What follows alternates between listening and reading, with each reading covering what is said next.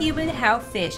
And no, it's not Aquaman, actually it's Luca we're learning English with today. So here we have a band of 3 kids full of beans ready to confront the bullies and to win the race. This lesson will work like this. First, you'll watch the clip with subtitles, then you'll learn some of the most important vocabulary, grammar, and pronunciation. And get ready, because at the end of the lesson, you will test your comprehension by watching the clip one more time without subtitles and answering some of our quiz questions. Every week, we help learners like you to understand your favorite TV series and movies with lessons like this one, without getting lost, without missing the jokes, and without subtitles. And we would love to continue bringing you lessons for free. So remember to do these 2 simple things to support us. Subscribe to this channel, it helps us grow, and hit that bell button down below for you not to miss any of our newest lessons.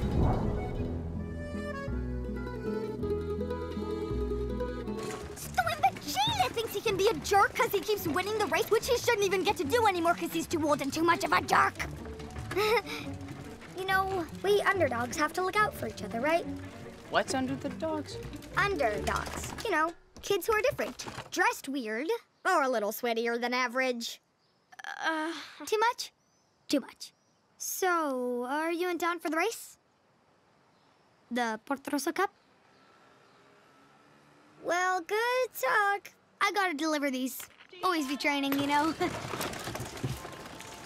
We should ask her about this Porto Rosso Cup race. That's how the loud, scary human said he got his Vespa.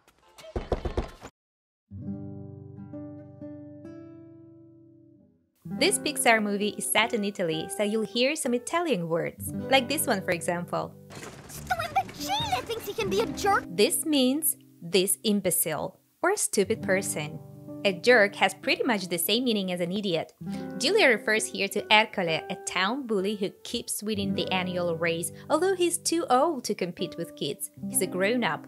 But nobody has the guts or the courage to confront him and kick him out. That is, to remove him from the event. Sto imbecille thinks he can be a jerk because he keeps winning the race, which he shouldn't even get to do anymore because he's too old and too much of a jerk. If you keep doing something, you continue doing it. You repeat it over and over again. Notice that the word keep is followed by a verb ending in ing. Keep trying, keep reading, keep winning. The ing ending has a nasal sound ng, so the word winning might be a bit tricky. The first N is a true N, win. And the second one is nasal, ng, winning, winning. The next expression is to get to. When you get to do something, you have a chance to do this. Or you don't have a chance, like in this example from Zootopia. Well, this is so exciting, actually. I mean, well, you know, I never get to do anything this important. I bet you're thinking, oh my god, this girl is speaking so fast. And yes, Julia talks quite fast, but in fact, there's just a lot of connected speech. Have you noticed it? Sto imbecille thinks he can be a jerk because he keeps winning the race, which he shouldn't even get to do anymore because he's too old and too much of a jerk. Well, first, cause is the shortened version of because. Then the word he loses the H sound in all instances here. Because he keeps winning the race. Note that in the phrase, which he shouldn't even, she also drops T sound in shouldn't. Which he shouldn't even get to do anymore. You know, we underdogs have to look out for each other, right? Although it's hard to be the underdog in a game or race, for example, most people empathize with you and root for you. That's why underdog success stories are so popular in Hollywood. An underdog is someone who's unlikely to win a competition or contest. Why there's the dog?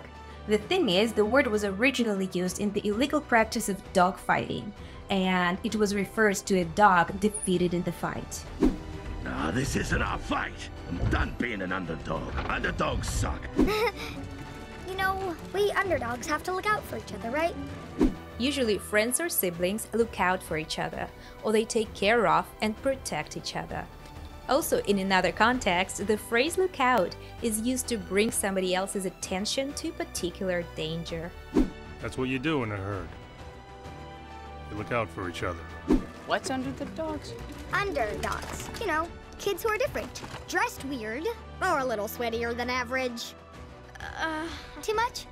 Too much. It's not the most pleasant thing about us humans, but when we're hot or after an intense workout, we tend to get sweaty. And some of us sweat a lot. Sweaty is when you're covered with sweat. To form a comparison, just add the ending ER, sweaty, sweatier. And be careful with the pronunciation. It is sweat, not sweet. Sweaty, not sweetie. Do you have to go through the blood, sweat, and tears when learning new English words and trying to remember them? We got a solution for you. So before we learn some more interesting idioms with the word sweat, let me tell you this. For this lesson, we created a deck of flashcards so you can use it to learn and review the vocabulary from today's lesson. We use advanced technology on the app so that more difficult words show up more frequently than the words you already know. Besides, for each word, you get the example sentences, pronunciation, and the image to help you better memorize the word. As soon as you finish this lesson, go and check it out yourself. Download the Real Life English app today. You can do it by clicking on the link in the description to this video or by searching for Real Life English in your favorite app store. So as I promised, here are some interesting idioms with the word sweat and try to guess the meaning first before we show it on the screen. Let's activate your English. Don't sweat it. Blood, sweat, and tears. To break out in a cold sweat. Good job! Let's get back to the clip now. You know, kids who are different. Dressed weird, or a little sweatier than average. You can compare yourself to another person using than and naming that person. I'm faster than my brother, but I'm slower than you. When you don't have any specific person in mind, you can go for a word average. You may be taller than average or sweatier than average, like Julia. Average means normal, typical. Be careful though, when your work or performance is described as average, it means it's not that good. There's nothing special about it. So, are you in town for the race? The Porto Rosso Cup? Well, good talk. I gotta deliver these. Always be training, you know. We should ask her about this Porto Rosso Cup race. That's how the loud, scary human said he got his Vespa. In town is a collocation that refers to a city where the person is. It doesn't require the definite article. Welcome to Al's Toy Barn. We've got the lowest prices in town. If I ask you, are you in town? I'm asking if you are currently visiting my town, like Julia does here. She understands that the boys aren't local, so she makes an assumption that they're visiting because of the race. Porto Rosso Cup. Cup means a race in this context. Cup is a contest in which the winners are awarded a cup. For example, FIFA World Cup or Chess World Cup. Always be training sounds like a life motto. Always be learning is another good one, and something we share in the Real Life English. It's interesting here that Julia sees the opportunity for training while doing her job, delivering fresh fish her father catches. That's a super valuable habit, to see opportunities everywhere. It's the same with English. When students ask us, what's the best way to learn English? We say, don't learn it, live it. When you make that mindset shift, you'll start seeing the opportunities for practicing English everywhere. Always learn new words in the context. That's tip number 1. Tip number 2, explore the family of the word. Here's an example of the word family I can give you with the word scary. Scary means frightening, bringing fear. I don't like scary movies. When I watch a scary movie, it makes me feel scared or frightened. When my little kid is scared by a scary dog, I will scare the dog away with loud noises. Crows and other birds are usually scared away from crops by a scarecrow. Boo!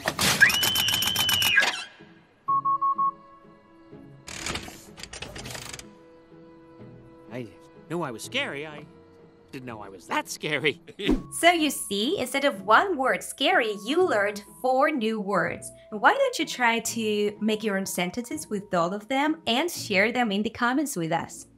We will now watch the second part of the clip, and I just wanted to remind you that you can review the vocabulary for this lesson in our Real Life English app. Don't forget to download it.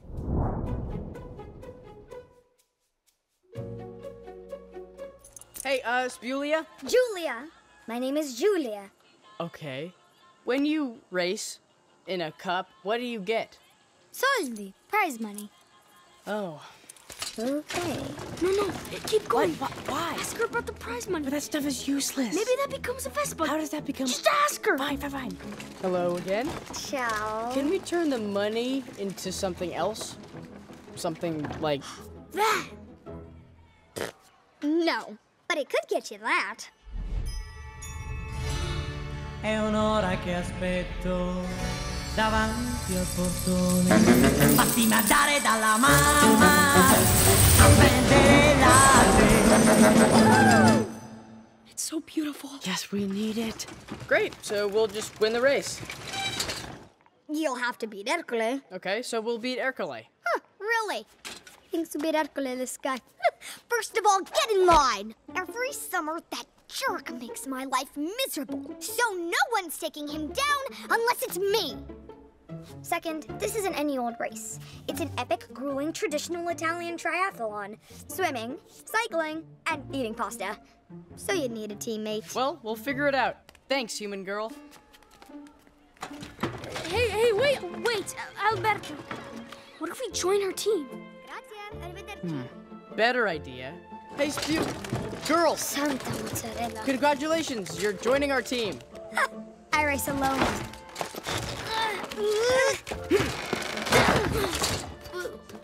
We could be under the dogs too. Hey, it's okay, Luca. She'd rather do the whole race alone again. Maybe this time she won't throw up as much. Hang on. You want to be on my team, eh? Let's see what you got. Alberto calls Julia Spulia. That's an intentional play on words. You see, to spew means to vomit or throw up. Another expression for this clip. Early in the movie, Julia told them that in the contest of eating pasta, she didn't manage to actually eat it and keep it. Probably it was just too much for a little girl. So she threw up. The name Spulia originates from that accident. It's a made-up name. No, keep going. Why? Ask her about the prize money. But that stuff is useless. Maybe that becomes a Vespa. Well, you will agree with me if I say that money has value. In other words, it's valuable. Useless, on the other hand, means of no value. The boys from the sea think they can't make use of it. Let's listen to these two sentences again and practice the connected speech. Okay. When you race in a cup, what do you get? What do you morphs into what are ya? What do you get? No, but it could get you that. The T sound in but stands between vowels, and so it turns into a flap T, giving the D sound. The T in it is a stop T, so we don't hear it, and all three words blend together. But it could. Get you becomes get you, following the T plus Y pattern that gives us this sound ch. Great, so we'll just win the race. You'll have to beat Hercule. Okay, so we'll beat Hercule. Huh, really? Thinks to beat Hercule, this guy. To beat someone is to defeat them in a game or in a competition. And when you take someone down, it may mean not only to defeat them, but also to kill a person. And of course, that's not the case here, but you may hear it in action movies. That's him, lads! Take him down! First of all, get in line. Every summer, that jerk makes my life miserable. So no one's taking him down unless it's me.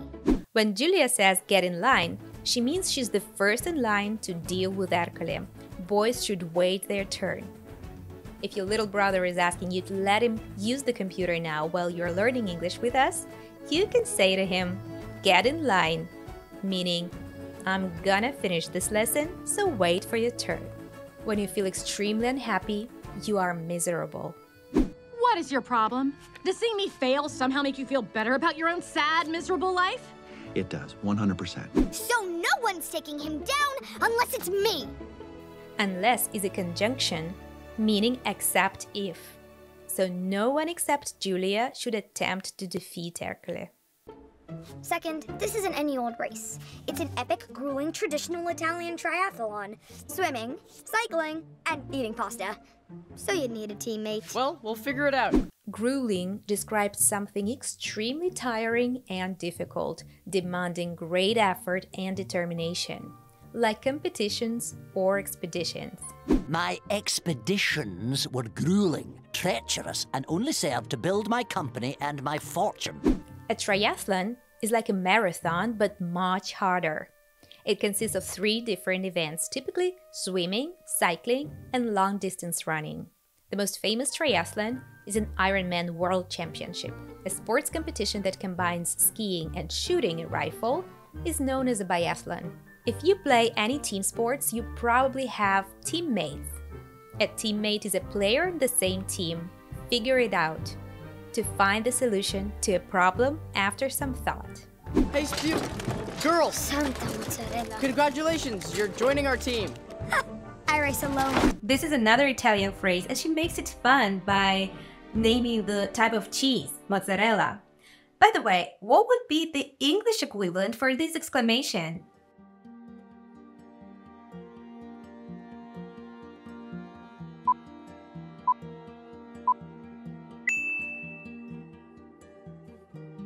Hey, it's okay, Luca. She'd rather do the whole race alone again. Imagine you have a choice, and there is something that you prefer doing more than another available option. You can use the word prefer, but also you can say, I would rather.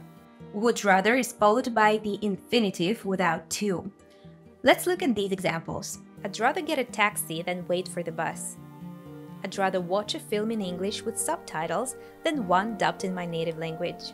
Now I need you to focus and hear this. When its subject is different from the subject of the following verb, would rather is followed by a past subjunctive. I'd rather you didn't say that. Jane would rather her husband didn't stay so late at the office. No thanks, I'd rather spend time with the baby. We would rather he died than give it to you. And how about this sentence? It's rather dangerous. Does it indicate preference like in previous examples? It doesn't. Rather here means to a certain or significant degree. You can use it before an adjective or adverb to give emphasis. It has a similar meaning to the word quite. She's rather good at dancing. She's quite good at dancing. I'm rather good at shoes.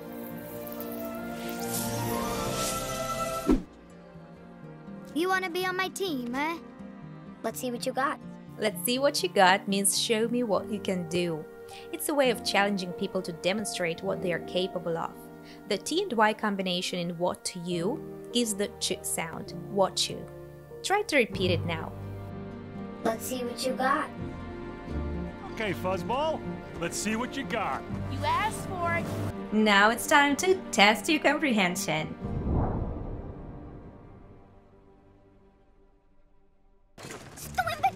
Thinks he can be a jerk because he keeps winning the race, which he shouldn't even get to do anymore because he's too old and too much of a jerk.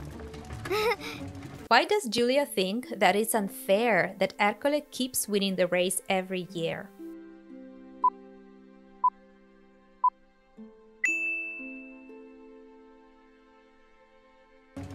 You know, we underdogs have to look out for each other, right?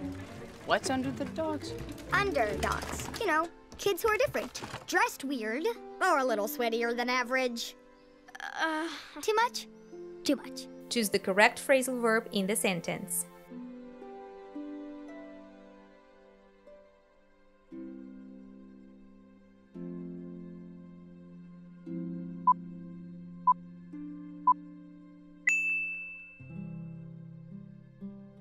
We should ask her about this Porto Rosso Cup race. That's how the loud, scary human said he got his Vespa. Giulia, signor Marsigliese, due soiole, perfetto, ciao! Choose the word you hear in the sentence. That's how the loud human said he got his Vespa.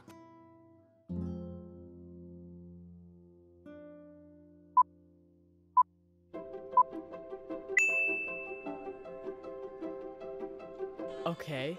When you race in a cup, what do you get? Soldi, prize money. Oh. Okay. No, keep going. Why? Ask her about the prize money. But that stuff is useless. Maybe that becomes a Vespa. How does that become? Just ask her. Fine. What does stuff mean here?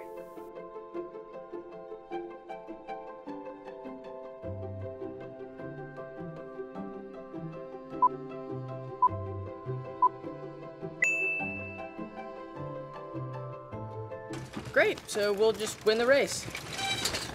You'll have to beat Hercule. Okay, so we'll beat Hercule. Huh, really? Thinks to beat Hercule, this guy. First of all, get in line! What is another way to say get in line here?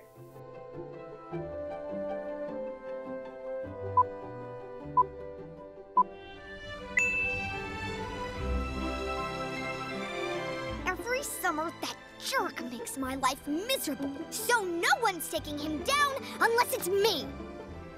What does Julia mean by saying?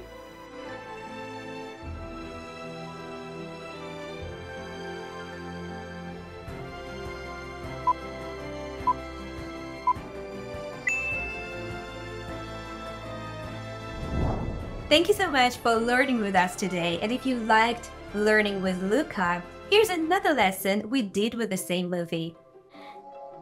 Vespa is freedom. Pretty cool, right? Are you gonna make one? I think you have all the parts. I do have the parts. I am gonna make one. You wanna help? Me? Yeah. Wait, no, I can't.